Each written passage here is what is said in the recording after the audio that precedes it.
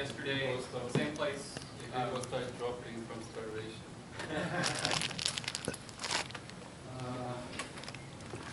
Okay. This is the title.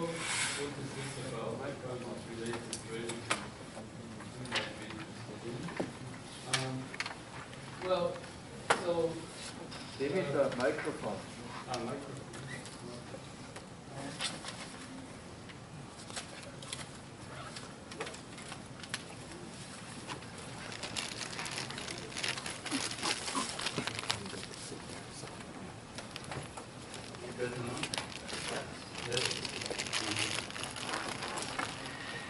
So,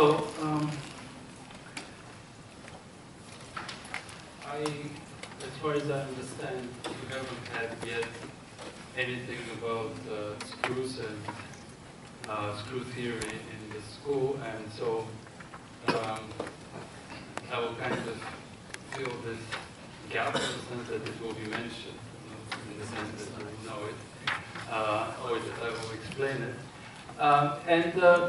In my view, what is usually called screw theory, in other words, understanding what things like screws, twists, and wrenches are, is the natural way to look at kinematics and statics. Many people get very negatively excited about that, but of course I'm not saying that it's an exclusive set. I mean, that nothing else is useful. But that's a natural way to look at many problems. And one problem in particular, one large set of related problems, are related to applications which involve things like cables or contacts, which are unilateral forces. You can pull the cable, but you cannot push. You can push the contact, but you cannot pull. And there's lots of work on that. Cable robots in particular, growing very fast in recent years. And the natural way to look at the simplest things in that area is to look at basically convex analysis. It's not done very much, so I'll try to introduce you to this kind of, some examples and basic things that are known, and that maybe will suggest how to continue further.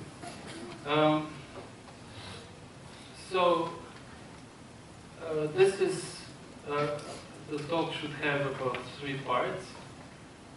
First, I'll talk in general about basically screw theoretical basics. And then I'll talk about what happens when we take several screws unilaterally. And then I'll look at one particular problem where you have not one body but many bodies, and on them you act with, again, unilateral systems of forces. Now, I want to say that this will be in no means exhaustive. It will give you a flavor of things. I'll try to explain 1 or 2 things a little bit better, but most of the stuff, I think the slides will be available to you. You can explore on your own. I mean, just to give you an idea, we organize a summer school on screw theory every year, and about half of the slides in this presentation, about 30 or so, are slides that I use there. And almost all the slides that I use there. The difference is that there I use these slides for a whole day, for 8 hours. So I do lots of exercises and stuff like that. There's no time for that, so don't be terribly alarmed if you don't understand everything. And so it will be with this provision. Let's start. Well, if you want to do screw theory, the first most important fact about these things that you're interested in, or twists and wrenches mostly, is that they're vectors. And that should not be a complicated thing, but unfortunately there is a bit of a misconception of what a vector is in our field. And a vector is space, a vector is an element of a vector space. And a vector space has to satisfy certain axioms, which are listed here, and which you can find in every book. The axioms are related to two operations, addition and multiplication. Vector addition, scalar multiplication. No need to go into them because you know very well how to add vectors. What's important to notice on this slide is that nowhere on it do I say, does it say that a vector is something that has magnitude and direction. These two words do not appear on this slide.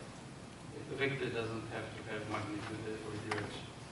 So that concept, which works fine when you're looking at three-dimensional vectors in Euclidean space, is better forgotten when you look at abstract vector objects, and so it so happens the vectors that we're interested in. Here are some simple examples of vectors, and the two basic examples which you have encountered undoubtedly in are these. Of course, this is n tuples of numbers, and geometrically vectors for you, or like for every high school student, are these things. There are some arrows which typically start at the origin, and we have two. That's their sum. That's the geometrical image that you have of adding them. And this has lots of physical interpretations. Like, these could be two forces which add up in another force, or something like that. Now, we're going to look at some other vectors, and we want to know what does it mean to add them, what does it mean geometrically, and what does it mean physically to add them. What's the meaning of that? So, let's look at some examples of which may or may not be vectors. So, for example, suppose you had suppose you have a. Are there pens that are not orange?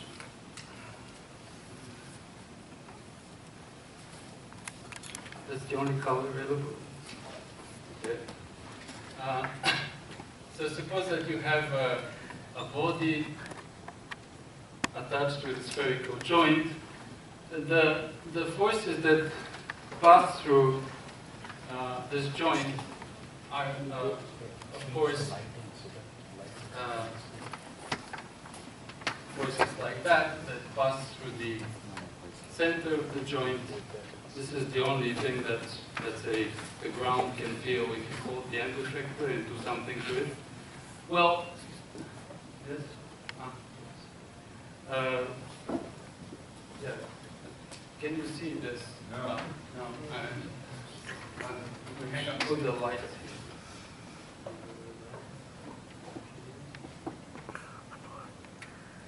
Is this any better?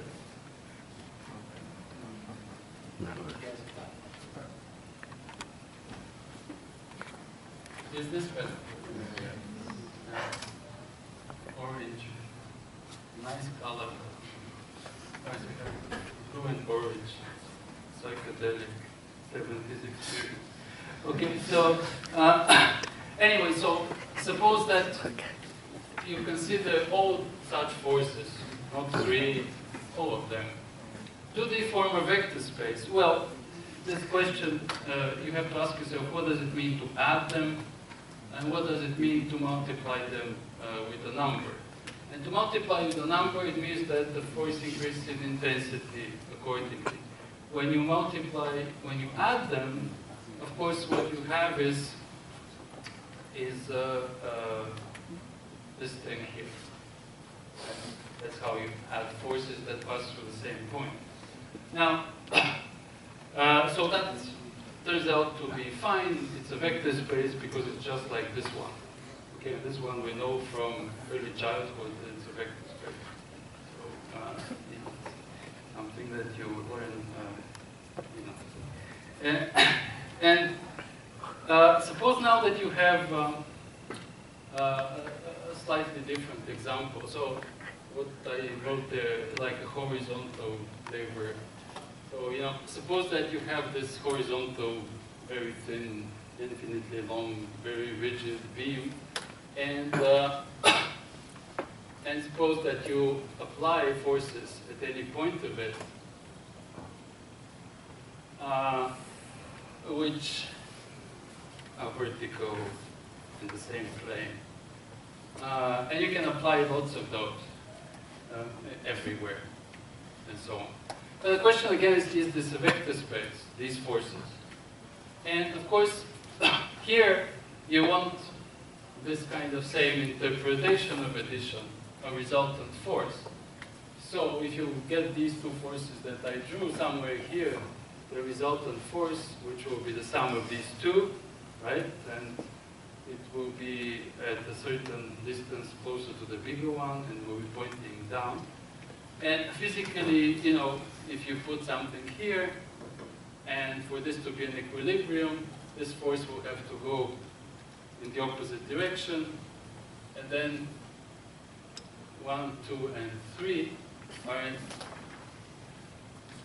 in equilibrium. So their sum will be 0 in our sense. So the physical rule of adding these forces is related to this concept, static concept of resultant equilibrium. And it would seem that that is a nice vector space, because we have to find properly addition and multiplication. Multiplication being, of course, again, increasing intensity. But is this really possible for any two forces? Is it possible, given any two vertical coplanar forces, to find a third vertical coplanar force which will keep them in equilibrium? Anybody? You have 10 seconds to answer the question. Yes, well, no, it's not true, because, of course, if one force is like that, the other force is like that, the resultant force must have intensity 0, but they are certainly not in equilibrium, because they will rotate the beam. So, you need something called a couple, which I'll denote like that. You need something called a couple, which is not the force. If you add this thing called a couple to these vertical forces, you will get the vector space. You will be able to add any two. Because, as it says down here in red, a vector space has to be closed under addition. That's basically the reason why you need to use things like wrenches and screws rather than just forces and lines. Because lines and forces are not a vector space. This, of course, generalizes, obviously. If you cannot do it with such simple case, certainly you cannot, in general, expect that any two skew forces on a rigid body will have a resultant. So that's basically the idea of this thing. So, in other words, we're looking for vector spaces which will describe statics and kinematics. And forces are not such a vector space. And the same exactly thing happens if you look at instantaneous motions. So,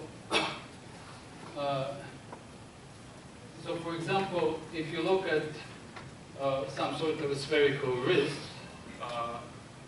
well, this is difficult to actuate, although we could, but it doesn't matter how it is organized. If we're talking instantaneously, you have here some body with a spherical wrist, and you can think of rotations of a rigid body passing through one point. So you have a body, and you can imagine various hinges passing through this point which could move it. And then you can ask yourself, can I think of these things as vectors? And if I do, what would be the addition and what would be multiplication. Again, multiplication is easy, you just spin faster on the hinge. What would be addition? And addition, what turns out to be a good physical interpretation of addition is that if you have these two rotations, let's say this one here and this one here. So what it means to, I call them row 1 and row 2, two rotations. Well, what is row 1 plus row 2? Well, it is the motion, we define it, you can think of that as a definition.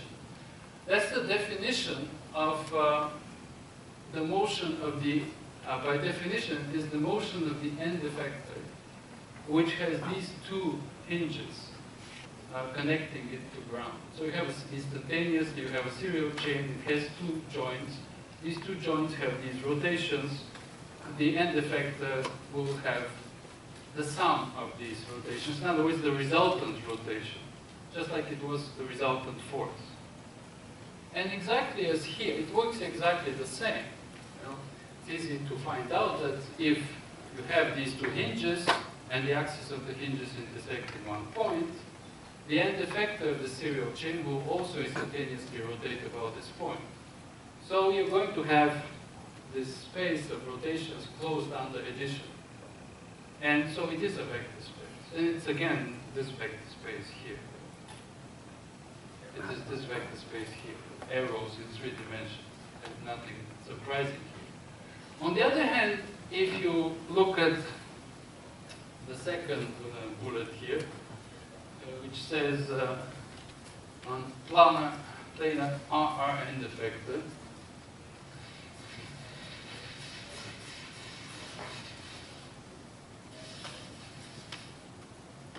well, what does that mean? Well, you have two joints. So this one goes like that, and here is some end effector. So it's a planar chain in the sense that all these variable joints are parallel and so on. Well, using the same definition, adding the two rotations, we obtain the rotation of the end effector. But again, is it the rotation of the end effector? If you have the two rotations like that, in other words, this is the sense in which this rotates with some, intensity, some amplitude omega 1, another amplitude omega 2. What do you think the end effector will do instantaneously? Is it going to rotate instantaneously? Yes? Yes, it will. It will, and where will be the instantaneous axis of rotation of the end effector, do you think? Again, you have 10 seconds because lack of time. Well, it turns out everything is exactly like here. These go point up. This will be somewhere in the middle, closer to the bigger one. How close? Well, just like here, you don't have to calculate moments. So it will be somewhere here. And the length will be the sum of these lengths, of these amplitudes.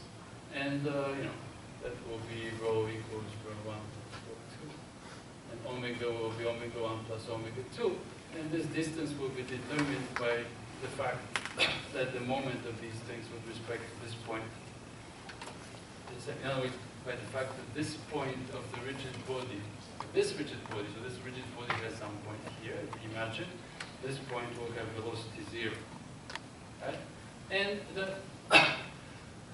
so it's exactly like here. So if I ask the same question as before, and the question is, are these, suppose that you can choose your hinges any way you like, and you have all these rotations for planar, vertical, axis, do they give you a vector space? In other words, if you take any two of them, is the resultant another one of them? And just like here, the answer is no, because if one rotates like that, the other one rotates like that, how will the end effector move? How will the end effector move if these are with the same? How will the end effector move? It will translate. How is it going to translate? Well, if this rotates this way, this rotates this way, the points of the end effector, no, it's supposed to be the other way. So the points here will go here, this points here will go up. Huh? So, so therefore, yeah, so it will go this way. Right? It will translate. So it will translate in this case like that. So note that the analogy is complete. Again, the space that you get, you can geometrically imagine it as this plane with this pencil of parallel lines with this one additional special element, the translation or the couple. It's worth mentioning that nobody had problems about this situation since Babylonian times.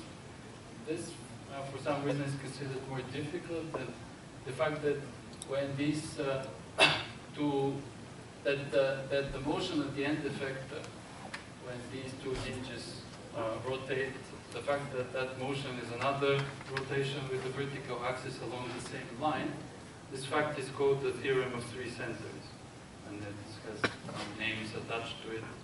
I think they were attached to it somewhere in the 19th century. So, for some reason, this is considered more complicated to see than this, but it's important to understand it's exactly the same, because again, some kind of lines and some kind of special couple element. Okay, let's go on. So the way to, so as you see, it's not enough to look at forces. What we have in statics are not individual forces. We have systems of forces that act on the body. And as you know from statics, you can always replace a system of forces by one force and one couple. And you can do this at every point. Okay? And that's because you have a rigid body, so internal forces don't matter, and so on and so forth. So you can do this. You can do it at every point, and at every point you're going to have the same force, but you're going to have different moments. And the same is true for instantaneous motions of the body. You can describe the instantaneous motion of any body essentially with a serial chain which contains one slider and one hinge. And at every point that serial chain is different, the hinge being the same, but the slider has to change. And of course, so these serial chains here and these systems of one forces consisting of one force and one couple, each of them does not represent a different thing because some of them are equivalent. And the criterion for equivalence, did I skip some? Okay. I think these titles are the other way around. And the criterion for equivalence is this thing here. And it's called the shifting law. And it just tells you if you move from one point to another, how the moment part changes. And it's the same with the velocity of the slider. It changes in the same way. And it is, the rule is something that you know well from statics. You also know it from kinematics, but it's better to generalize it starting from the statics case. From the statics case, you know how it is. If you have some moment and some force, if you want to go to another point, you have to put the same force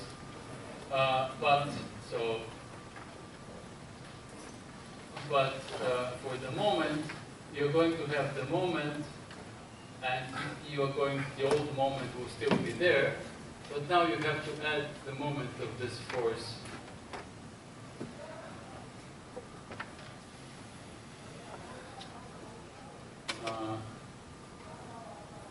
With respect to this point. And that is the same as there, I just have to move things the previous around and change signs and But you know that, it's just how to change the flow of the static system. What's important to understand is that it's the same for kinematics. And so, in other words, what changes here is this thing here, which is the velocity of basically of the origin, which is the velocity in your slider, right? But you can think of that as the velocity of the origin. Why is that the velocity? Because remember the revolute joint passes through the origin, so it has no effect on the velocity there, so the only effect there is the velocity from the slider. So, so this thing is a twist, and the other thing is a wrench. And so we're talking about a pair of three-dimensional vectors. So you understand these titles are switched for some mysterious reason. This is twisted. This is the right. This is correct, and this is wrong. So a twist is a pair of an angular velocity and a linear velocity. The angular velocity is the angular velocity of the body. The linear velocity is basically the linear velocity at the origin, at the chosen point. However, it is not just one such pair. It is an equivalent class of such pairs, because if you move the point, you get another pair, but these two pairs are equivalent because they represent the same instantaneous motion of the body. Similarly, for wrench, you have a pair, a force and a moment at the point. And again, these pairs are equivalent if they satisfy the shifting law. And these things happen to be vector spaces. And the vector spaces addition can be performed by adding the three-dimensional vectors. And that satisfies two things. The first thing that it satisfies is that it doesn't depend on the origin, which is not proven here, as you can check it out. And the second thing it satisfies the physical definition that I gave you before. So if you have two systems of forces, you combine them together, you're going to get a new system of forces, a new wrench, which is the sum of the other one, of the ones that you started with. As for the motion, the physical definition is now you attach these two motions in series, like some joints, maybe a joint with two sliders and two revolute joints, and that will be the motion of your end effect. So in that respect, everything is nice. And for each of those instantaneous motions, we have many couples, many pairs of force moment or omega v or fm, and because it's equivalence class of that. And there's some pairs that are more equivalent than others, they're nicer than others. So they're the ones on this slide, and you look to simplify kind of things. You look at the pair where the f and the m vector are parallel, okay? And same with the omega and v vector, but it's not. Let's look at the wrench situation. And of course, there are two cases. The first case is when this f vector is 0. That means that your system of forces is equivalent to a couple, and everything is nice and simple. There's nothing simpler than a couple in statics. no force, just a couple. Note that the point doesn't matter anymore because the moment is the same everywhere. If not, then you can find a whole line of points, this one here, such that if you move the origin there on the line, the force and the moment become parallel with the same coefficient. That's very easy to show. I'm not going to show it because really no time. But basically, what you do is you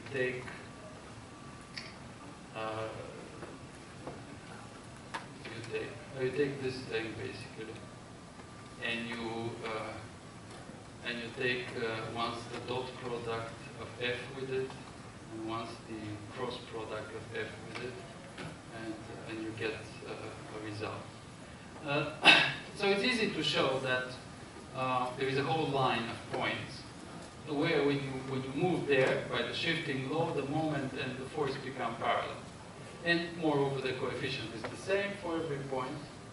And moreover, these are the equations that give you where this gives you any point. No, this gives you the point on the axis which is closest to the origin, this perpendicular vector to the line. And this thing gives you this coefficient which is called the pitch. And so these two equations tell you the following. If you are given in any, for any origin, for any pole, if you're given the pair F and M, that's how you get these two things, the line and the pitch. How do you get the line? Well, here you get 1 point from the line, and the direction of the line is the same as the direction of F. On the other hand, if you're given this line and this coefficient, you can find a pair for any point using this equation, where F and is the direction on the line, and H is the pitch which was given to you. And this R is any point on the line. It can be this one, it can be any other one. So the cross product doesn't care about the component along the line. These three equations basically are all the equations that we need to know in all screw theory. A complete set of equations, which tells you why it is a complicated theory. Okay, what's happened here is that for every system of forces, similarly for every instantaneous motion, you find the canonical geometric interpretation. The canonical interpretation involves either, in the case when the omega F component is not zero, in this case, the special case. So apart from the special case, it always involves a line, which is called the screw axis of the wrench or the twist, and a number which is called the pitch, and also one other number which is the intensity of the wrench or the amplitude of the twist. And this is basically what screw theory, classic screw theory, is interested in. Remember, I told you that for normal vectors, we used to represent them as some kind of arrow starting from the origin. And we know that we add 2, we have to draw another arrow like that, and so on and so forth. And we have all these geometric intuitions about that stuff. Well, what about these vectors? These are 6-dimensional vectors. Should we draw them like that and imagine that we're in 6-dimensional space? Well, if you have nothing better to do, maybe. But the truth of the matter is that they correspond to physical things in 3-dimensional space. These physical things are instantaneous motions and systems of forces, a wrench or a twist. And these things are represented geometrically in 3-dimensional space in this way, by a line and a pitch and some intensity or amplitude. And so that's why, and that thing is called the screw. Right? So the screw is a line with a pitch. And because it's a screw, because you can imagine screw and a bolt performing instantaneous motion on the screw. So there is the line on which it translates, and simultaneously it's the line on which it rotates, about which it rotates.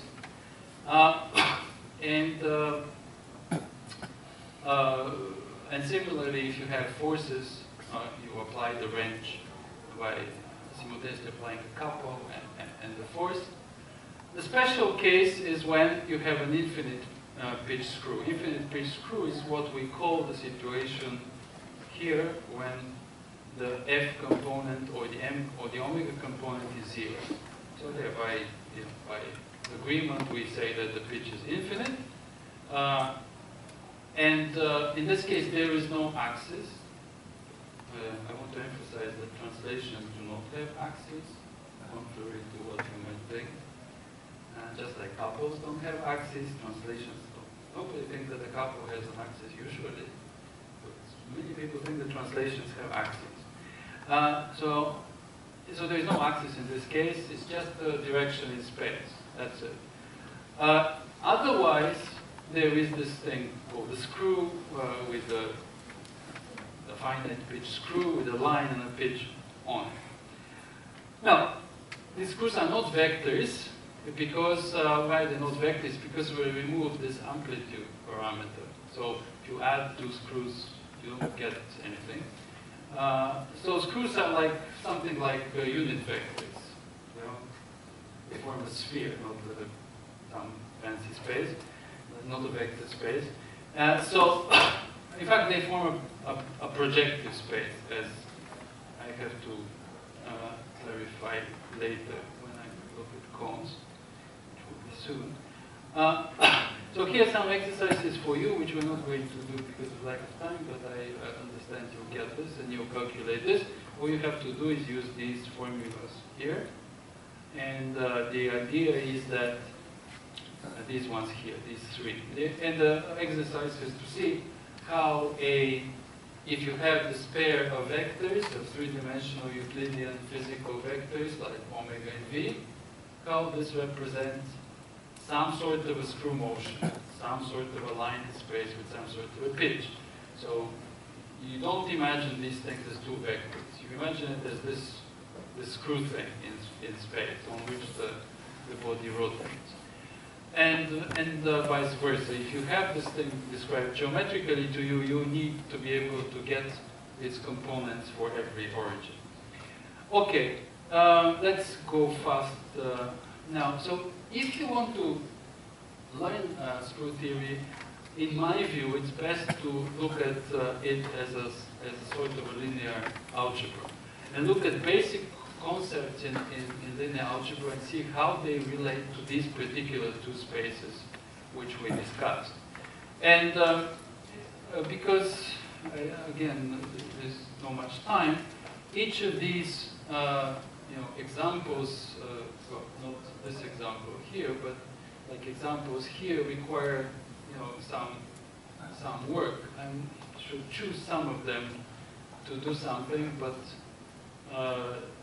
not all. So basically, you know what the linear combination is. I mean, what I'm saying is that it's useful to try to, draw yourself like that, the system, and see what it means to take a linear combination of two or three twists and what you get and so on in these examples here. So, for example, if we just take the last example here, a planar RR chain, which you already have here. If you look at the linear combinations of these two rotations that I drew, and then you consider their span, which is all their linear combinations, what you're going to get are all the possible motions of the end effector. And that thing will be some sort of a vector space, and this vector space is represented by, graphically, with this little picture. You have a plane of parallel lines and this infinite pitch screw. So these are zero pitch screws, parallel and on parallel axes, coplanar, and one infinite pitch screw with a direction perpendicular to that plane. And this tells you all the motions of this end effector. And this is in general how this works. End effector motions are described by the span of the motions of the twist that you can put on the serial chain joints. And similarly, if you have a parallel chain imposing constraints or applying wrenches to a body, the linear combination gives you all the constraints that they can together apply to the body. So, so these things, these spans are of course subspaces. Some basic facts about subspaces. For example, one subspace that's important are planar motions. So, the planar motions, translations parallel to a plane or directions perpendicular to some given vector, and rotations with axes parallel to that vector. And it turns out that this description, these twists, they form a vector space, because when you add two of them, you get another one of them. It's kind of with thinking why that is so. Because basically you get situations like that, systems like, if you take any two planar twists, their linear span will be this little fence-like object on the board. So they form a subspace and so on. And there are some rules that intersections of subspace are always subspaces. One thing that I always tell people, and not everybody understands why I say it, is that the difference of subspaces is not a subspace. For the simple reason that the zero is not anymore in this object, so therefore it cannot be a linear space. Now, in particular, in our field of robotics, all the time people are really in love when with the following way of talking. When they try to explain to you what their mechanism does, they always try to tell you the motions that it cannot do. So we say this body, has these contacts prevented to translate in this direction. I'm sure you've heard this many times. Or because of that, it cannot rotate. I would strongly advise you never ever to talk like that. You never say what the body cannot do. It's totally meaningless. Well, not totally. Suppose that you have a planar chain, okay? And you say, well, it's planar motion, so vertical translation is not allowed, because it's planar motion. So, because of the fact that all joints with which, let's say, have a series of chains with 3 joints, looking from the top, you see something like that. So you have these 3 joints, and you say, okay, this body obviously cannot. The fact that these 3 are like that prevents the body from translating in a vertical direction. That is true that the body cannot translate in a vertical direction. That's completely uninteresting because the body cannot translate in almost any direction. You just pick a direction at random, and you have a probability 1 that the body cannot translate in that direction. The body can translate only in horizontal directions. Out of a 3-dimensional space of directions, only a 2-dimensional space is allowed. Talking what the body cannot do is really ridiculous. It's like, suppose that I want to describe a plane in 3-dimensional space. And you ask me, where is this plane? I said, well, this plane does not pass through this point. Is this really helpful? I mean, yes, it may not really. Suppose it's true, but it really doesn't tell you anything. You can keep giving points through which the plane doesn't pass forever, and you're never going to describe the plane. Because the difference of spaces is not anything that you can describe unless you describe the 2 spaces. So you describe what the body can do, not what it cannot. There's really no difference. Anyway, so the span that we had on the previous slide is, of course, the smallest subspace in which some vectors can live. Dependence and independence are probably the most important concept that you have to understand in algebra. That's why we're not going to talk about that at all.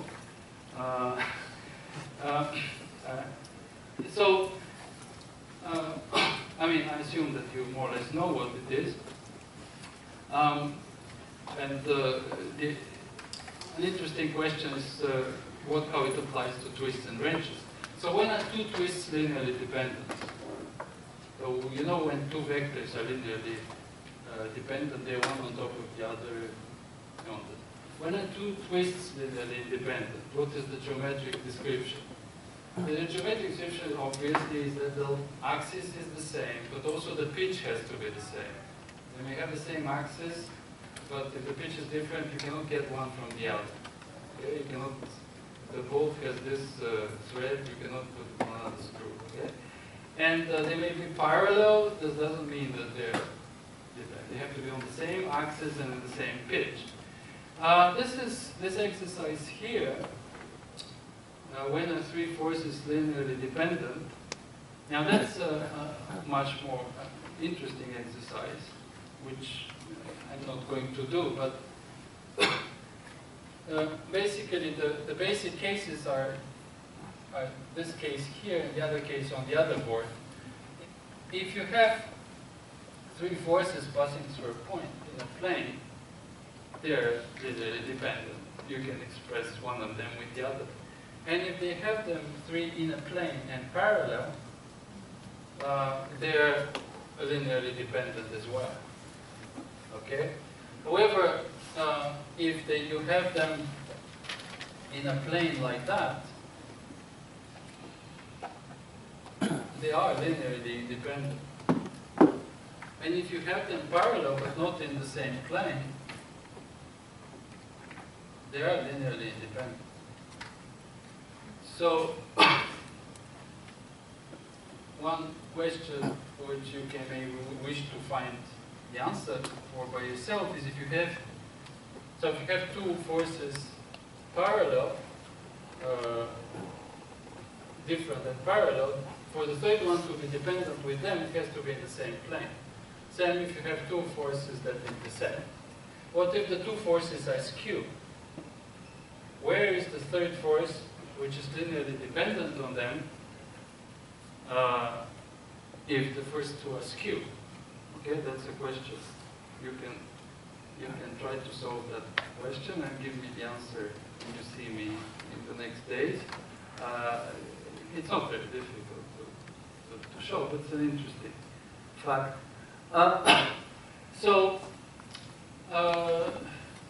Obviously, one thing that people know about vector spaces is that they have dimension, that they have coordinates. One of the part of showing the slides like that is to direct people's attention away from coordinates. Coordinates are fine. There's nothing you can, any calculations you want to do, you have to use coordinates. But you should not emphasize that. So a basis is an important concept, and there are different ways you can. Probably the most important thing about this concept is that for every space there are many ways you can define a basis. People, for some reason, always think that the basis is something like x, y out of x, y, z, and so on. So this is not a combinatorial problem. There are infinitely many ways you can choose a basis.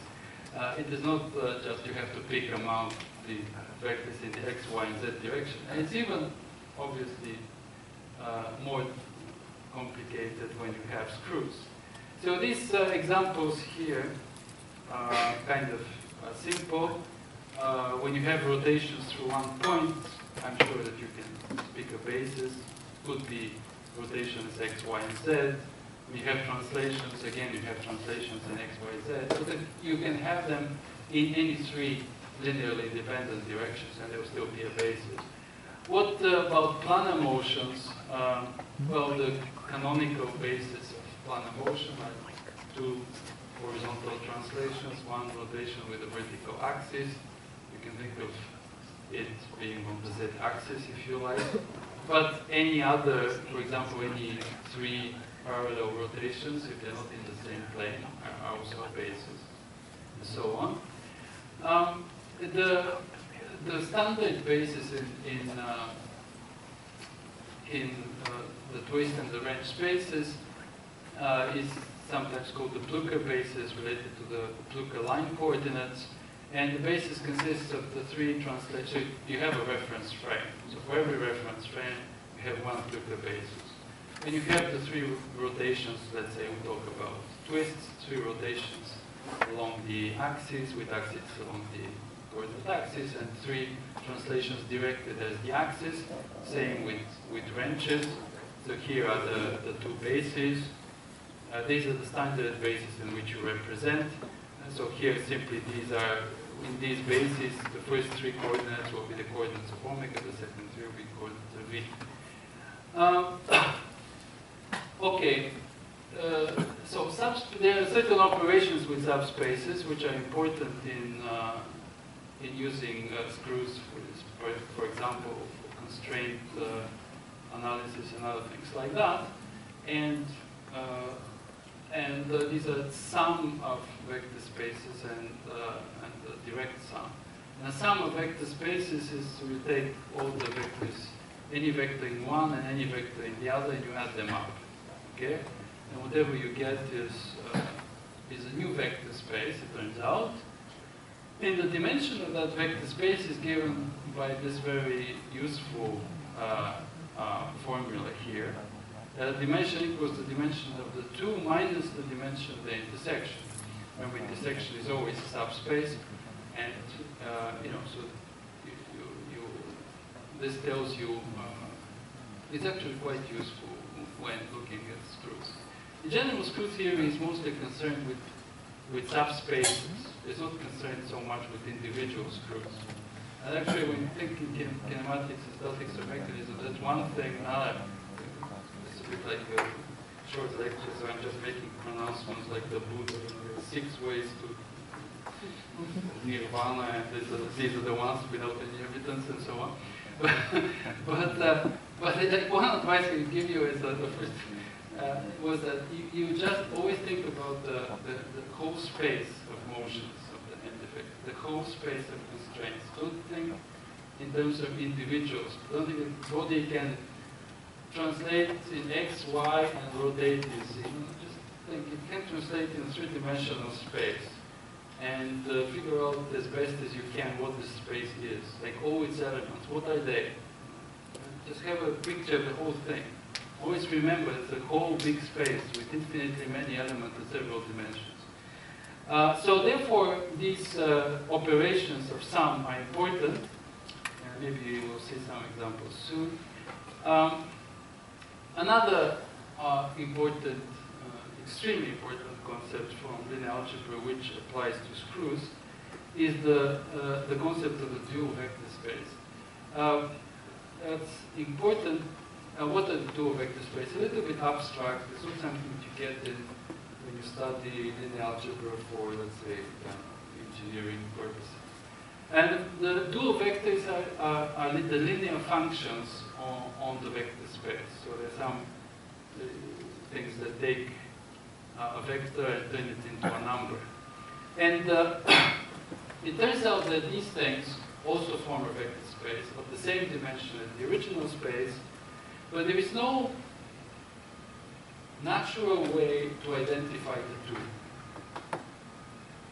That is important to understand because in Euclidean spaces like in I3, there is a way to naturally identify the two, and that's why you don't have to distinguish them, and that's why they don't tell you about it. But in these spaces, doesn't work so well. Okay? These things have to be kept separate. And there is a way to identify the two vector spaces of the same dimension, so you can always find an isomorphism between one and the other. But there is no one that it's canonical, that it's natural, that now it doesn't depend on bases. If, however, you choose one basis in one of the spaces, there is automatically a unique corresponding basis in the other. And that's called the dual basis. And the dual basis is the basis of basically of the coordinate functions of the first basis. So the first basis, every vector has some unique coordinate set of coordinates in that basis. The second, the dual basis takes that vector, every element of this basis, take a vector, hits it on the head, and produces its coordinate in that direction. So I vector gives you I coordinate, and in other words, when evaluated on the basis, you get, when the dual basis is evaluated on the original basis, you get here the conical delta, you get 0 unless the two numbers are the same. And so physically, dual vectors are extremely important. So for example, if you look at particle physics, forces and velocities are dual. And the action, this action of the, remember F is a sort of a linear function on V. And the linear function produces something which in this case is just normal dot product. And physically, it is the power exerted by the force on this motion. Now, for wrenches, it is again the same thing physically, it's power. So you take some wrench, which has F and M, you take a twist, which has omega and V at the same point, and when you multiply them like that, you get the power exerted by the wrench on the twist. And this number does not depend on the point in which you evaluate it, as you expect, because it's a physical quantity, it really doesn't care where we chose the origin this morning to be. And it is basically the only scalar product that's kind of useful in that part of science. The only other dot product that makes any sense is when you multiply like two vectors F, the forces, maybe you won't find the angle between two forces. If you have two screws, there is no dot product of the two screws. There is no omega, and there is no norm, no magnitude, no omega squared plus omega 2 squared plus V1 squared. There is no such movie because omega and V are different physical quantities and their squares are measured in different units. You cannot add them up. And more importantly, that calculation, which is not here, this kind of calculation, take, let's take one screw, given with omega and V, some twist. If you ever consider something like that, which you should not, if you ever consider it, not only the units don't match, but even if you put some constant which makes the units to be the same, when you move the origin, this quantity will change completely. Yeah, because very simple. Because, it depends.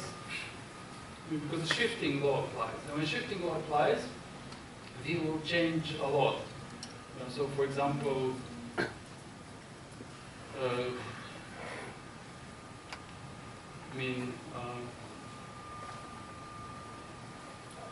okay, if you apply the shifting law, omega stays the same, but V changes.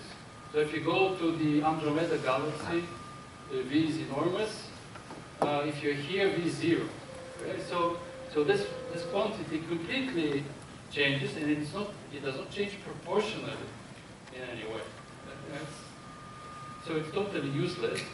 And whenever this thing appears, you must be seriously concerned about whether you're doing things right. There are cases where norms like that can be useful, actually. They're mostly useful to find out whether the thing is 0 or not. It's the only thing that this thing measures, is whether the original screw is 0. If it's 0, it will be 0 for every origin.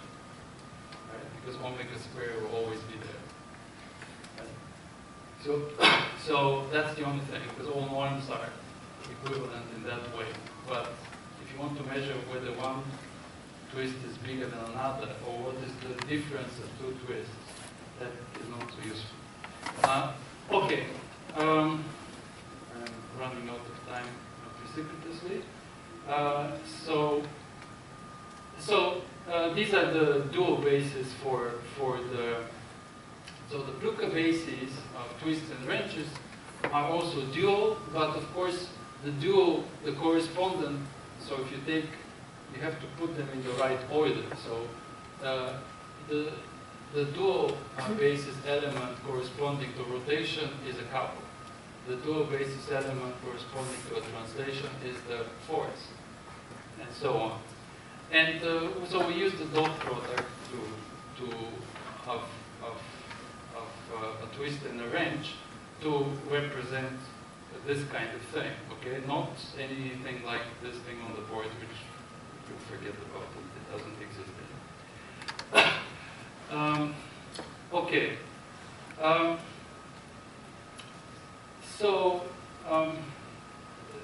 When another important issue is, so these two spaces, the twists and the wrenches, are in fact dual spaces. Okay? So the wrenches are in fact linear functions, or the twists which produce power.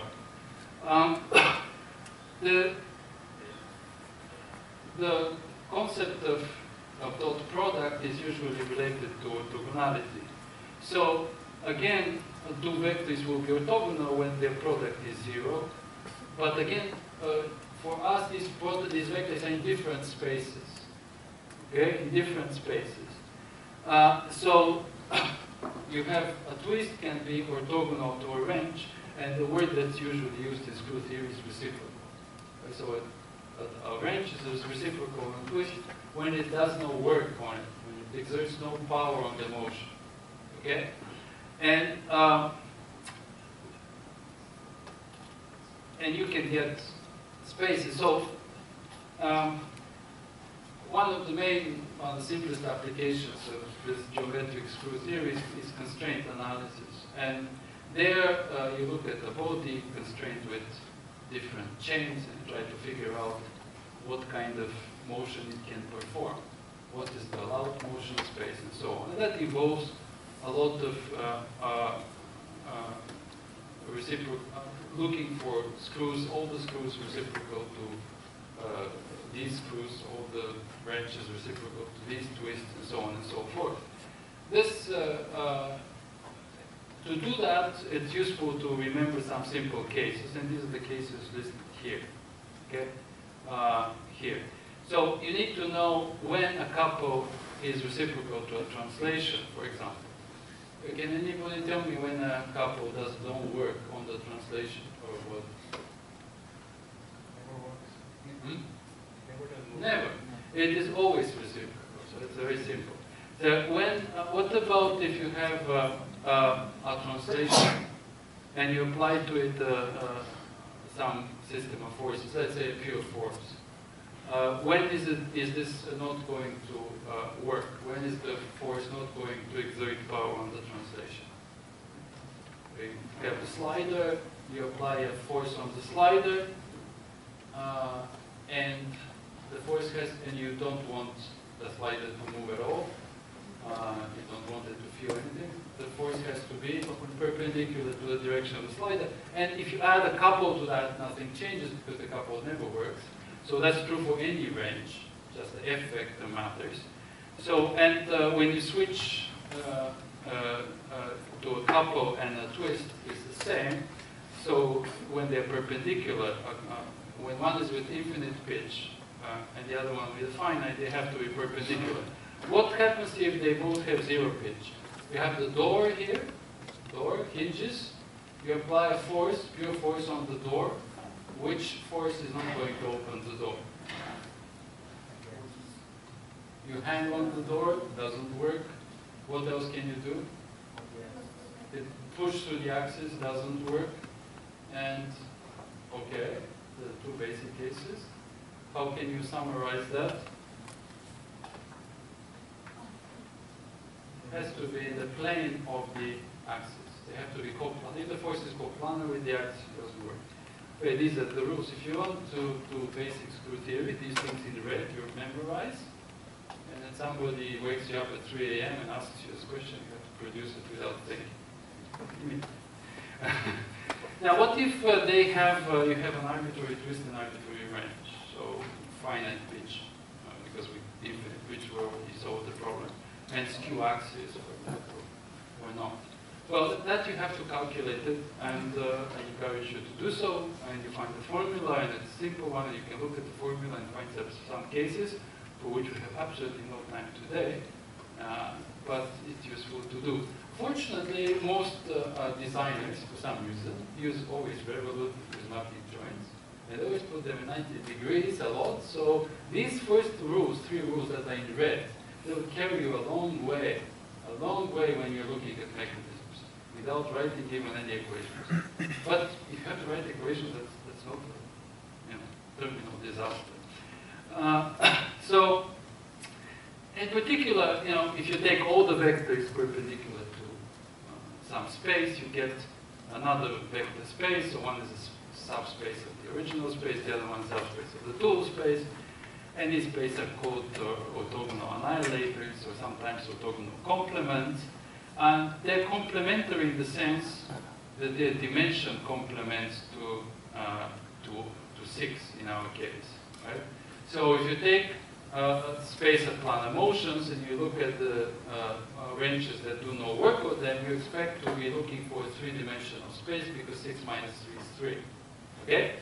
However, they're not complementary in the sense in which you expect this to happen in Euclidean space.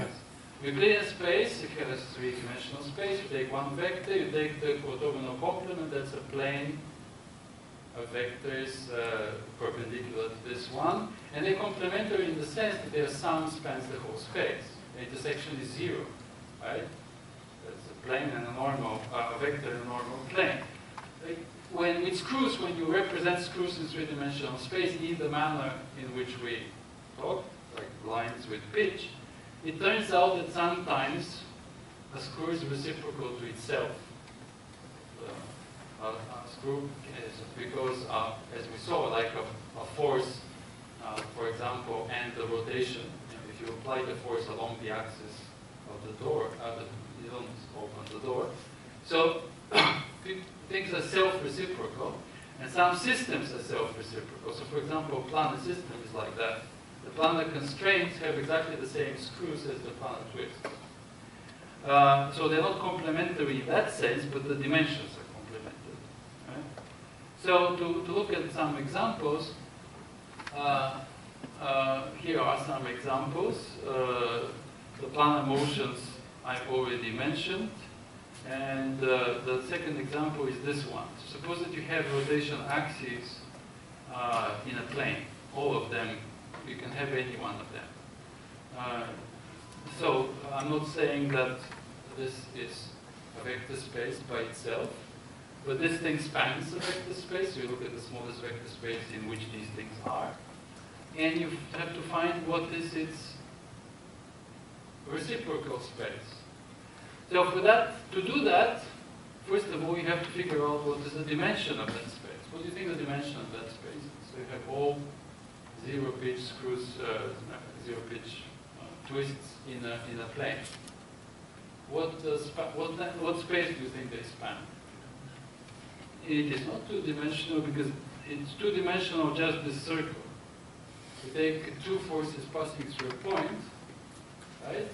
Take all their linear combinations, they're linearly independent. They're different, two forces. Right? And when you take their linear combinations, you get all the other ones passing through this point, but you don't get anything else. So it's at least 3. At least 3, in fact. And you can do, to prove that it's 3, you find 3 bases with which you can generate all of those. The other question is the space which they span. Does it include, what are all the elements in the space? So apart from rotations in a plane, is there going to be anything else? So can you have a linear combination of 2 of those, which will give you something that is not one of them? Which is the same question there. See this little picture? This little picture is extremely important for screw theory. You see these guys that are parallel, some linear combinations of them will give you a vertical translation. Right?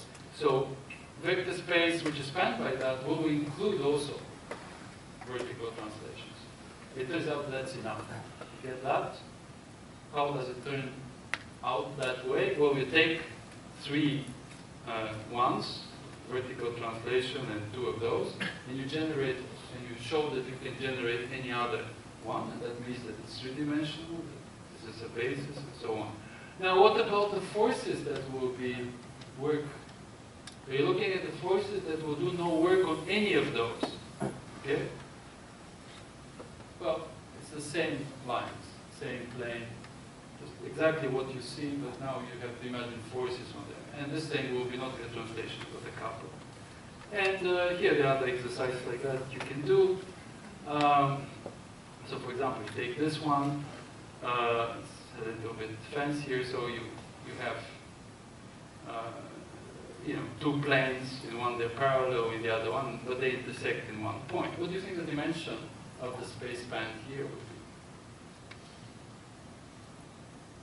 be? Each one of those that you see, well, one way to look at that is to remember this formula. Which one was it? This one here. Okay. This one, adding the sum and of two, the dimension of the sum is the sum of the dimensions minus the dimension of the intersection. Well, if you look at this picture, for example, here you have 2 spaces. One is this one here. This is the parallel ones, and the other one is this one here. Each of those have 2 dimensions, so their sum, which is what you have when you get the span of them, will have 2 plus 2 equals 4 minus the dimension of the intersection. And the intersection is not the points that are intersections, it's the lines at the intersection. There is one line in the intersection. So you have 2 pencils of lines and they happen to have a common line. So it's minus 1, so it's 3. And if you look at the reciprocal system, which is shown here in red, it's here you have a basis of it. So basically, for example, this one is reciprocal to these ones in the parallel ones because it's in the same plane with all of them, but it's also reciprocal to these ones because it intersects each of them. The intersection line obviously works, and then you take an infinite pitch screw which is perpendicular to this plane. It's perpendicular to this plane and it's therefore perpendicular to this intersection line, and therefore it's perpendicular to each and every one of the lines. So that's the basis. It's 3, independent, that's it. You can try to think, where are all the 0 pitch screws here? These are the 0 pitch screws in the original system. Let's say these are the twists. Where are the 0 pitch wrenches? Where are the pure forces which do not work on any of those twists? Homework. Another example, I have the same 2 things, but this time you see the intersection is not on the line. So this time the span will have 2 plus 2 minus 0 dimensions because the 2 planes intersect, but there is no line in the 2 pencils of lines do not intersect. So this is a basis. So the reciprocal system will have dimension 2. The system has dimension 4. The reciprocal will have dimension 2, and that's simply the basis. You can think where the other ones with 0 pitch, there are others, and so on. So these spaces of screws are called screw systems, and they were first studied properly. All this classic geometric screw theory comes from Bohl's book in 1900s, but the knowledge of screw system comes to us from Hump, who was the first to study them, see how exactly do these things like. How could they look like? In other words, you take any space take 2 or 3 twists or wrenches and look at their linear combinations. You have a 2-dimensional and 3-dimensional space. Well, we notice that, you see, this here is a 2-dimensional space. And this here is two-dimensional space. They're completely different in normal space. One is a pencil of lines, parallel pencil for lines. Here is a concurrent pencil of lines. Here you have an infinite pitch screw, here you don't. And so the question is, what are all the possibilities? How do all these possible spaces look like? And that task was solved in the 70s. So I'll give you a little bit of a taste of that. There is a classification which counts certain things like the number. So I'm not going into it. But one important fact is how many independent infinite pitch screws there are and things like that. And there's also infinitely many of those systems. Well, what do you mean? What do you mean? There is a criterion of equivalence, which is the system is the same. Two systems the same, I can take one and put it on top of the other.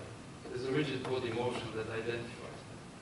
And up to that equivalence, the question is, what are the different ones? And they're infinitely many, but they can be classified with a finite number of parameters. And here you have some examples. So here, this is the simplest case of a, well, it's not the simplest, the most general case of when you take any two screws, typically, let's say, skew, and you take the linear combinations, you get something like that, which is called the cylindroid. So what you see here is a line surface of the axis of the screws. The pitch varies along that surface. You have these lines going in circles, and they move up and down this axis, as you see here, right? And they have different pitches. It turns out that two of them intersect at 90 degrees, and one of them has the smallest pitch of all, and the other one has the biggest pitch of all. And traditionally, the biggest is put on X, the smallest on Y, and so on. Very interesting. You can read in the books about that. Interesting ways to calculate this stuff. This is the most general thing that you get when you combine three screws. So here you have screws in every direction in space. They pass through every point in space, several through some points. It turns out that screws of the same pitch form these ruled surfaces, reguli on these hyperboloids. One of those hyperboloids is degenerate and it's two planes. Here is the same system, and here is an example from the Phillips book, which 84, I think this one. So you see, here you have a body, which is, where is the body? This is the body here, you see. This body is connected with three revolute joints to the base, which allows it to move on the span of these three zero pitch screws. At the same time, the body has three contacts with the base, and so it's constrained by these three forces on the end lines. And if the constraint and the freedoms are the same, these two families of lines will be on the same hyperboloid, but two different, the two reguli on this hyperboloid. Other systems, here is another one which is spanned by some, basically, this is the most general system when you get screws parallel to a plane. So take two screws of the same pitch, intersecting in a point, and take an infinite pitch screw at an angle to them. That's what happens with the screws with every direction that is possible. So you have every direction in the plane. They will be parallel to this plane. The pitch will vary and so on and so forth. This is the robot that has the screw system. This is another one where you have again two screws of some pitch and one infinite pitch screw parallel to, let's say, one of them. You get other system, this is again screws with every direction in a plane like that. I mean, I don't have time to there are lots of things that you can do with all of them and find out where these things are. Most of these things are not derived in a very complicated way, but we have no time. Let me look at what I wanted to talk mostly about. for which I have to stand to. What we talked about so far were linear combinations in which the linear coefficients were arbitrary numbers, positive, negative, 0. And that's, remember, the scalar multiplication, let's say, of a force increases the intensity. When you have something like a cable, you can increase the intensity, decrease it, but you cannot reverse the sign. Same if you have a contact force. Right? You cannot reverse the sign, so you're limited with. So what you can get, conceivably, are only non-negative linear combinations. These are sometimes called conical combinations, and the spans set of all such combinations of some vectors, they're conical hull, or their cone, the convex cone which they span, is what you get, for example, when you apply, you have a body suspended with 3 cables. That's what all the resultants that you can have of these 3 cables will be, all the resultant wrenches, because you cannot reverse tension on the cable, you cannot have negative tension. And these things are defined typically by this vector, like these are called the generators of the cones. But there is a dual definition in the dual space. So in the dual space, you take the dual definition is with inequalities. So, I mean, to see what I mean, I should take the simplest example in 2 dimensions. Is V1 and V2. And this is their cone. Because these are the vectors which you get when you take non-negative linear combinations, right? And you can define this as the cone of V1 and V2, but you can also define it by these 2 inequalities. It has to be this way and it has to be this way. And if you call this U1 and U2, and the V, U1 dot V has to be right. This one is perpendicular to this one. Has to be non-negative, and the other one has to be non-negative. So these lines here define 2 inequalities. Basically, dual vectors in the projective space, the dual vectors are often identified with hyperplanes through the origin. Think about it in Rn.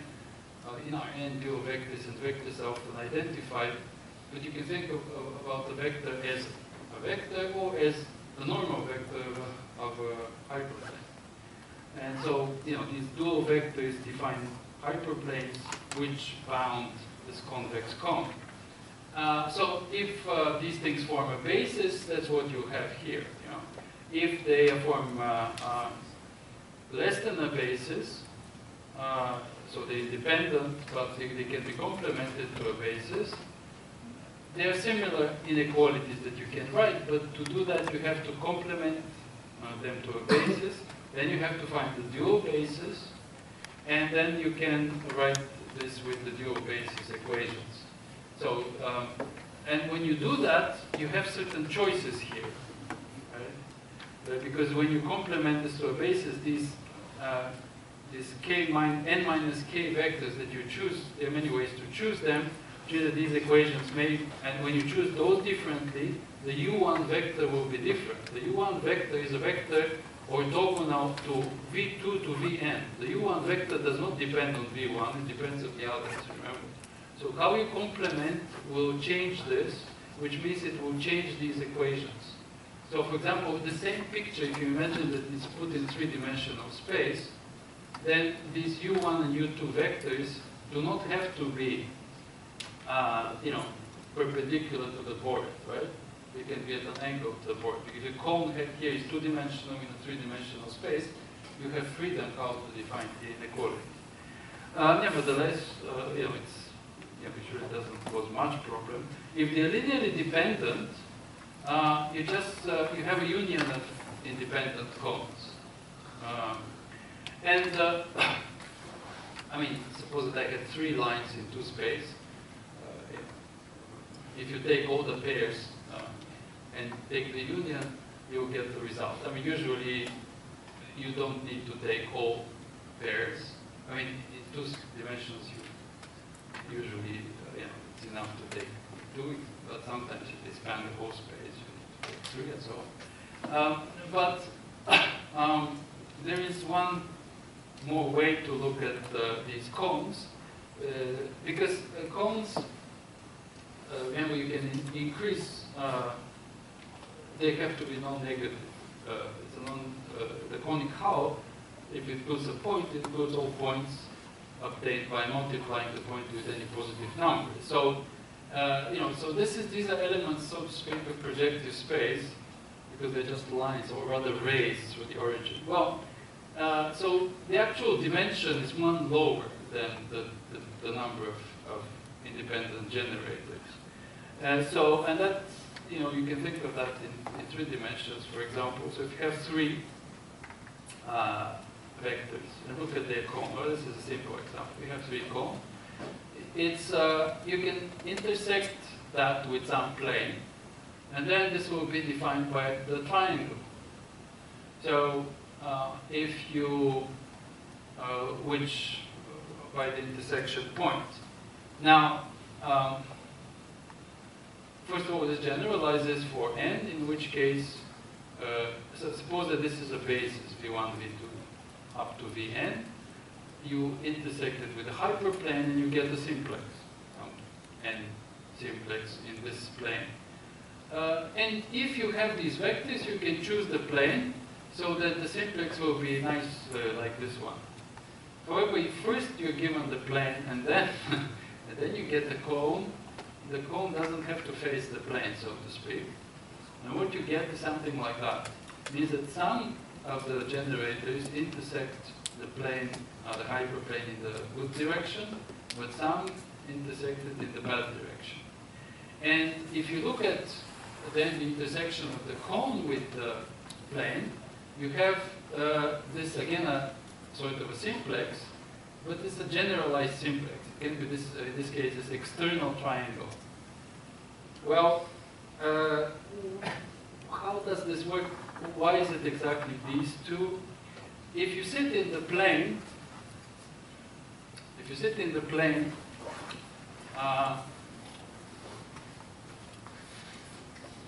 what you see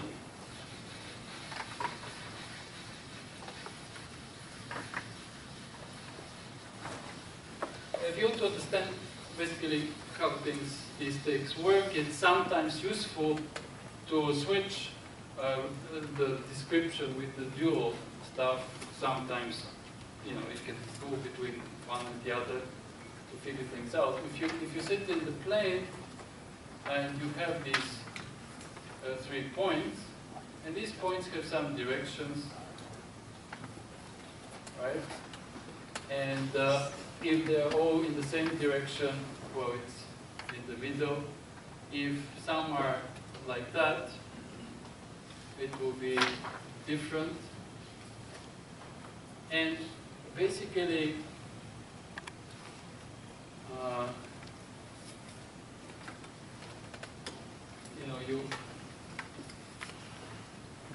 so you have to continue these lines. And what is the rule? Well, if you transform this into inequalities, you're going to have an intersection of half planes, right? And if you have this intersection,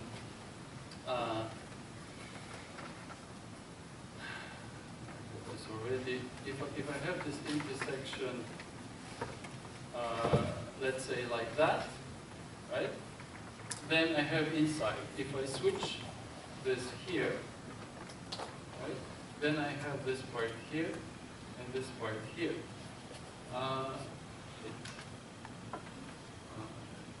Kind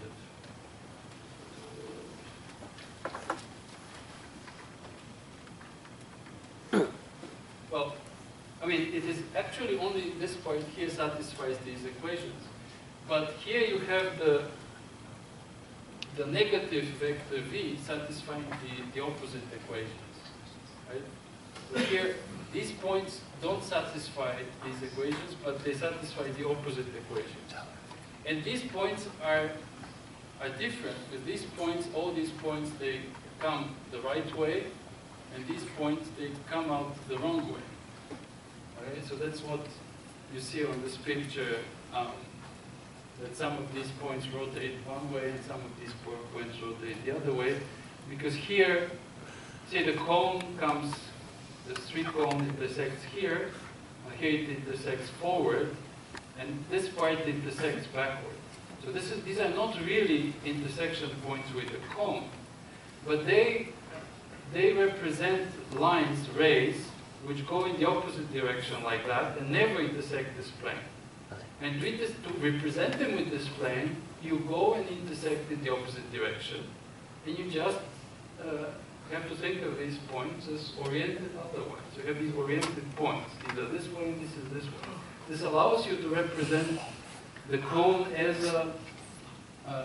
in this plane. And that generalizes in general, not just in 3 dimensions, but in general in projective space. What we have here is that we have lines through the origin and represent them in a plane, which is standard representation of projective space. This can be, there are other ways to represent projective space.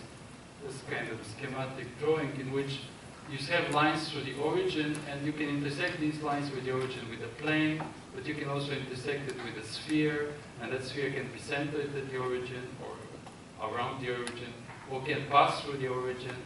And you have different pictures which map the lines through the origin, or the rays through the origin, onto some kind of surface like that. That's useful because it gives you a representation with 1 dimension less of these cones and other figures that you have.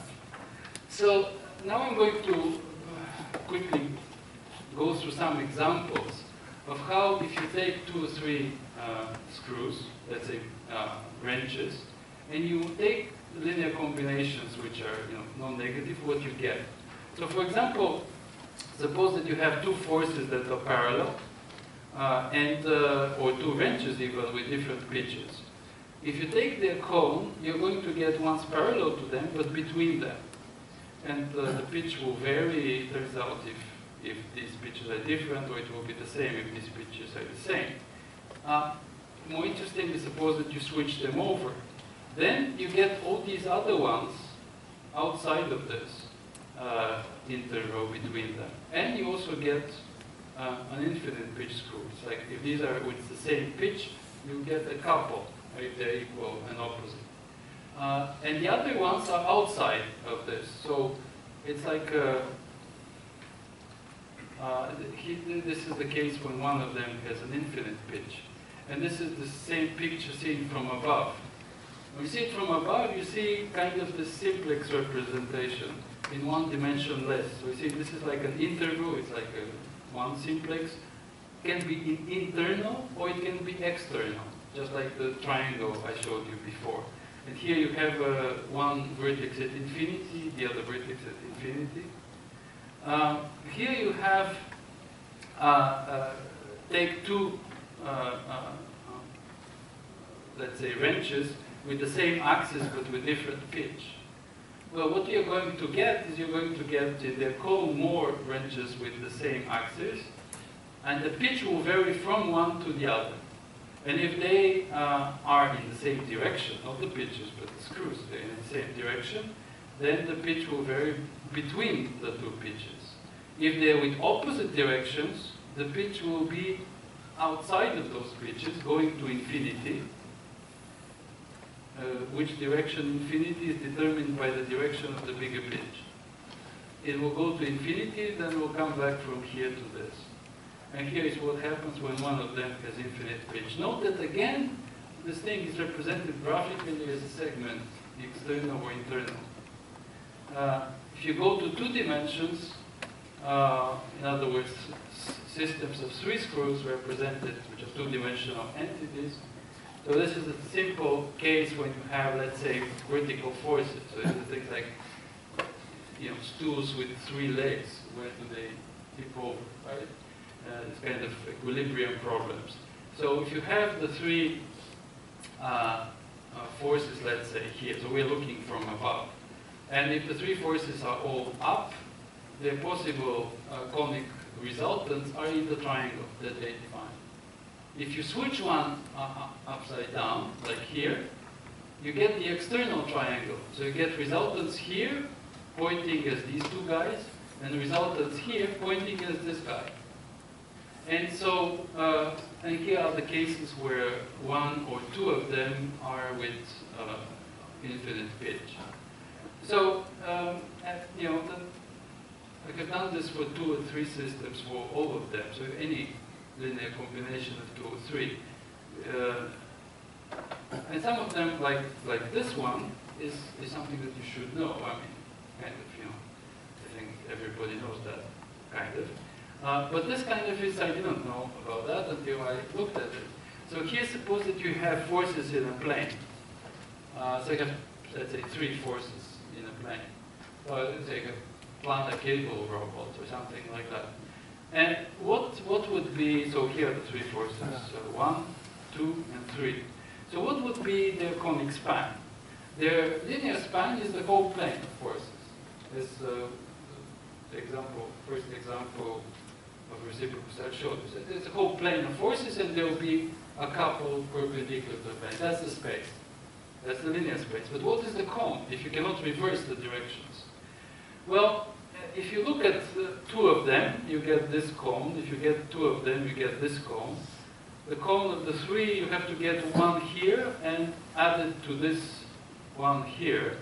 So suppose that you get this one here. It intersects this line somewhere. And here you're going to get another little pi slice here. And when you think about it, or if you write some equations, for which we have no time at the moment, you find out that what's in this cone are all lines like that. What are these lines? These lines are the lines that do not intersect the triangle. They do not intersect the triangle, number 1. And number 2, they go around the triangle in the same way as these generators. Simple rule for you, how you get what are the resultants of 3 planar forces.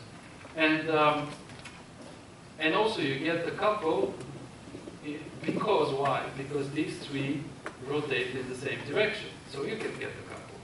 However, suppose that I switch the direction of one of those. Also, like here. So again, so this goes like that, this goes like that, but this is not cyclic anymore, it goes in the opposite direction. Well, it turns out that it's similar. Well, it's the same in what sense? Here, you had a triangle. A triangle gives a forbidden zone. And the resultant doesn't pass through that zone. Well, here you also have a triangle, but it's an external triangle. Okay? It's like the ones that I mentioned here. So, and then here's the external triangle. What's the definition of this external triangle? Well, you can, one rule is that you go along the lines in a continuous direction. Another way is you can look at these 3 points and look at the forces which have the same moment with respect to these 2 and the different moment with respect to this one. Another way to look at it is that, and this triangle here is white, you see, because nothing intersects it. The resultants do not pass through this triangle. All the lines that pass through this passage here, you see, it's like a little, I don't know, pass.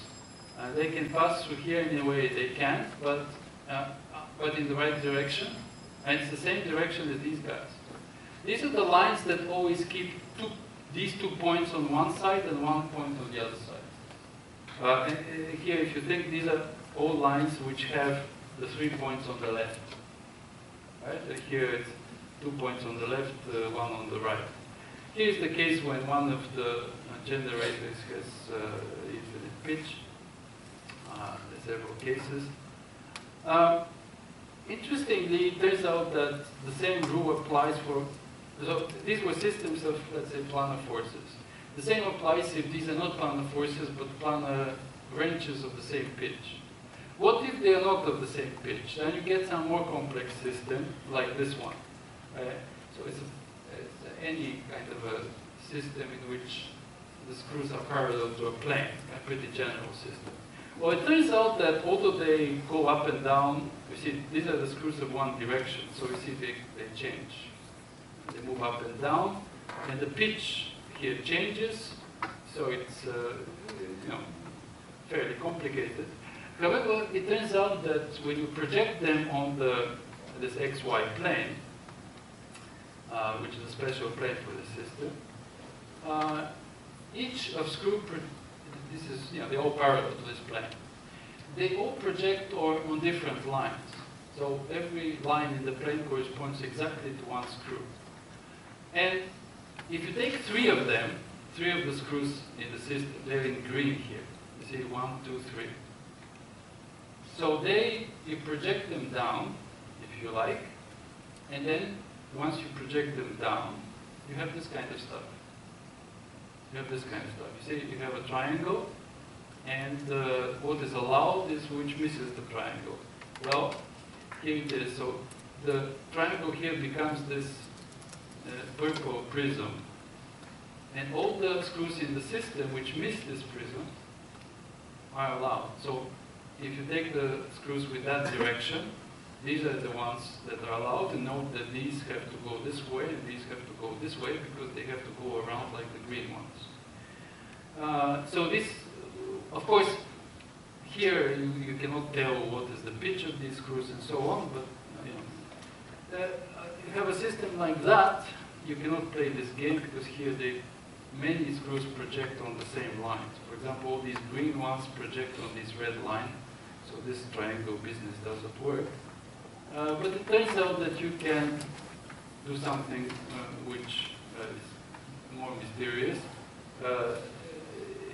You can, again, project them on the line, but give them some, in some magic way, you can, I mean, you can represent them, give them x, y coordinates in that plane, which somehow turned out to be exactly the pitch of the screw and how high it is above the plane. Furthermore, it means if you take two of those, their linear combinations form a circle. This is so-called ball circle. So if you look at this, so basically you're looking at this system here, you're looking kind of from above, and you take, these are your, let's say these three are your three screws. And you take these points by virtue of the pitch, which is here, and how high it is there. When you do that, you get these 3 points, then you draw these 3 circles, and these 3 circles define a triangle with circles. And everything in the triangle is in the cone. So this thing represents another screw which has this pitch, this height, and has this direction. And the same you can do with different cases. So you can visualize some of these in that way, in actually quite a quantitative way, because you understand the coordinate in this plane tells you the pitch and the position of the screw. You can even do this for general 3 system. There you have to use a sphere to represent. Here is a cone on the sphere. The blue screws, so let's say blue are, in this case they cannot be forces, but, and then you can somehow put them on a sphere, and on the sphere again it's a triangle, and again the position on the sphere tells you what the basically latitude on the sphere tells you what pitch it is, longitude tells us where it is. You know, there are many, same stuff can be done for any 2 or 3 systems. I'm kind of out of time, but I want to still talk about. So this kind of stuff obviously, you know, has some usefulness. Most cable robots now involve one body under forces. Well, this tells you if you look at 2 or 3 of these cables, what you get when you vary. Let me say you vary the attachment points or you vary the configuration. This can give you some intuitive idea what is going on. In principle, if you write yourself different programs, I mean, these pictures, they're all generated in Maple. I didn't draw them. You just give the screws and it calculates this kind of picture. So you can give yourself such maps, and if you know how to read them, they may help you when you're designing these things. Of course, I'm not overstating my case. With 4 and 5, these things live in 3 and 4 and 5 dimensions. So what you can see is not so much. But at least, you know, in 2 or 3 dimensions, it could help. So if I move this one, how will these sides of the triangle change? Now, I'm going to look at another problem which involves not one body, but a serial chain of bodies. So in general mechanism, if you like. Now you attach cables to the bodies and you want to control the whole mechanism with it. And you know, the question is how to do it and how many cables you need. Well, I'm not going to get into this stuff, but it turns out that in general, and that actually is important even for one body. In general, when you have, if you want to have some vectors, which in their conic span will include the whole space. So the cone of the vectors is the whole space. Well, for that it's necessary that you have at least n+1 vectors, right? And furthermore, additional conditions are needed. So for example, this thing is good. These things span 2-dimensional space in conic combinations. If you take any 3 of those, they don't. They will span only half a space. You see what I mean? Because this one has to be the opposite cone of these 2, otherwise it doesn't work. And if you do that, you can do it. So that's basically the condition. If for one of them it's okay for the others. So you have n+1, and any n are linearly independent, and the other one is in the opposite cone. In fact, you can split them not 1 to n, but in any way, and again you're going to get 2 sets of linearly independent. These 2 cones will intersect in one line, and it will be opposite direction in both cones. So that is in general. So the question is, if you have a joint, you have one body with a joint, can you secure, let's say the joint has k degrees of freedom, can you secure it with 6 minus k plus 1 forces? And next question is, if you have a serial chain with k degree of freedom, can you secure it with k plus 1 cables? And it turns out that for the one body, the question is yes, always, you can. And for the chain, most of the time. So for one body, you know, the proof involves some stuff about forces and screw systems, but you know, it can be proven that it works.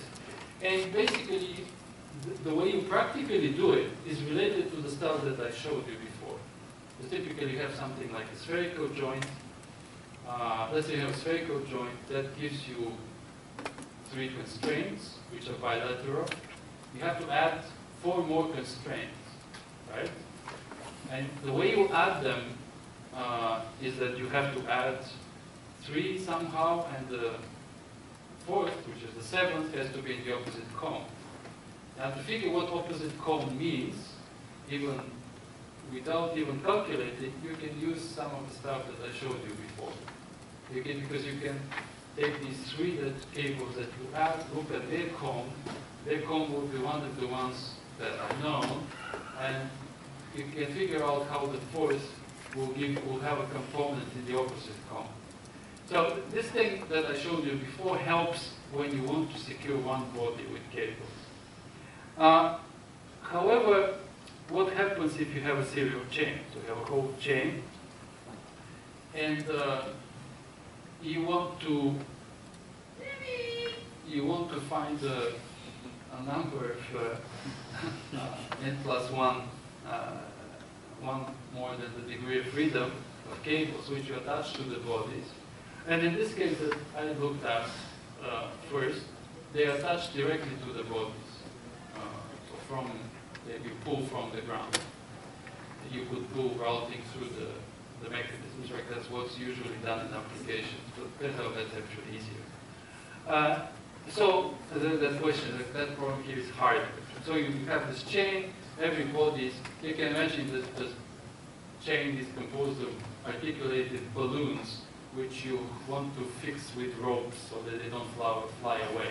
That's kind of the idea. And it turns out that most of the time n plus 1 works. But what's required is that the chain is non-degenerate. What does that mean? Well, degenerate here, for this purpose, is defined, it's quite restrictive. Degenerate means that you have one joint, and the following joint doesn't add any new motions than the previous. You have two regular joints, one on top of the other, which usually doesn't happen. And if you do that, I'll take 5 minutes. So if you do that, you can do it. And there's actually, not only I have proven that you can do it, I mean, proof is kind of complicated, because it considers arbitrary cases, arbitrary joints and so on. But what's more interesting is there is like an algorithm how to do it. And you do it the following way. First you look at the last joint, and you fix the last joint as if all other joints are already fixed. Then, once that is done, you go to the previous joint and so on back. And this works if, when you fix every joint, you are careful to fix it in a way which transmits a force to the previous joint. Just to give you an illustration of that, here is a regular joint, here is some end effector, here are two cables which will secure this end effector. It will not allow any motion in this joint. Now, that's fine, but here is another pair which also secures the end effector. So, with these cables, you are also going to stop it from moving. The difference is that with these, apart from stopping it from moving, you can also apply force through the joint. And of arbitrary magnitude, because you can pull harder proportionally, and it will still be in equilibrium, whatever you're keeping in equilibrium against. While this, you can pull harder, but nothing will be transmitted through the joint. And you have to, for this method to work, your cables have to transmit a force. Why? Because that force is transmitted to the previous link. When you transmit a force to the previous link, you have one in the bag. And that's why it is not 2n, but it's n plus 1. For the first joint, you need one extra, but for every other joint, you have this extra already, and you just need n to fix the joint. So that's how it works, and you go down to the base. And the only thing you have to take care is that this force which is transmitted can actually work on the next joint. And that's what the non-degenerate condition means. So these are examples of that. So here is your first joint. The green forces, see this number 4 means it's attached to the end effector. So this is attached to the end effector. They stop this joint from moving, assuming that nothing else moves, and they transmit this resultant. Then you use this resultant, psi 3, and with another force, you stop this joint. And at the same time, you transmit that resultant. Now you use that resultant and the new force to fix this joint, etc., until you fix everything. And this works most of the time. Here's another example with two prismatic joints. Here, these two prismatic joints, they're in opposite direction. They move this slider in opposite direction, so they can fix it. But you don't put them along in the same, aligned with that direction. Why? Because you want to transmit this psi 2 force to this link here, and then use it with this to stop this slider from moving and transmit this reaction, and use that reaction and this new cable to stop this joint from moving. So maybe here I have cases where yeah, you can sometimes you can modify, you can get different attachments that work. So for example, you can proclaim that you cannot attach cables on body 1. This is equivalent to thinking of joints 1 and 2 as one common joint. And then you do the same. You fix this one, you get the resultant, and then you use 3 forces, so 2 new ones with this one, to fix these 2 joints together. Okay? And again, here, why these works, that you can see that these works if you look at the pictures with the triangles and forces in the plane. So here's a case that doesn't work. Right? 3 joints, but here 4 is not enough. Why is 4 not enough? We were forbidden to put cables on this link here. So we have to, as our first step, we have to fix together these 2 joints. We do this with 3 forces, that's fine. But now we can transmit to this link only a force along this line, because it has to be reciprocal to both these hinges, otherwise something will be moving. So, but that force also passes through that hinge. So that force that you can transmit is totally useless for fixing joint 1. So fixing joints 2 and 3 together does not help you in fixing joint 1. So you have to start from the beginning, and then you have 5 and not 4 forces. Yeah, sometimes you have chains that don't work, but with the reduction they work. So this one, if you try to fix them joint by joint, it doesn't work, because here you have 2 revolute joints one on top of the other. And when you fix one, the red one is not useless for fixing the joint 2, the other revolute joint. However, it is useful for fixing joint 1. So you can fix joint 1 and 2 together using it.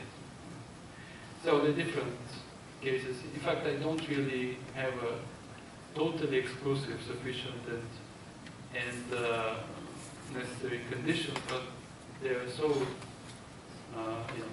restrictive, the cases where it doesn't work, that it's really insignificant for most practical application. So here is one sufficient condition for it not to work. Okay, and this one, in this case, I think works. Yeah, this one works, but again, you have to do some reduction, so it works. Anyways, took enough of your time. So what I wanted to say is that these mathematical and geometric methods are useful for this kind of applications, and I think more work is to come along these lines. I know of the stuff. There are more results. So, especially this stuff with the serial chains, should be generalized for other chains and so on.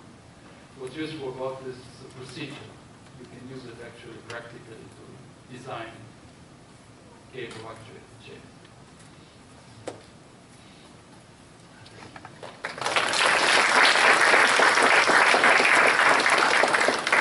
Have any questions that you don't want to ask during lunch? Which one?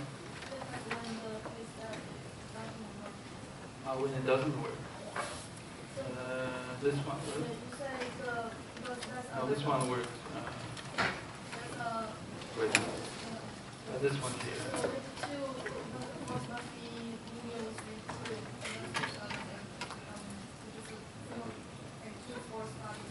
But then I don't understand why the class is wrong, because if that truly happens at the end of the and that was along the 2 not us. Yeah, if it has an angle, it is going to work.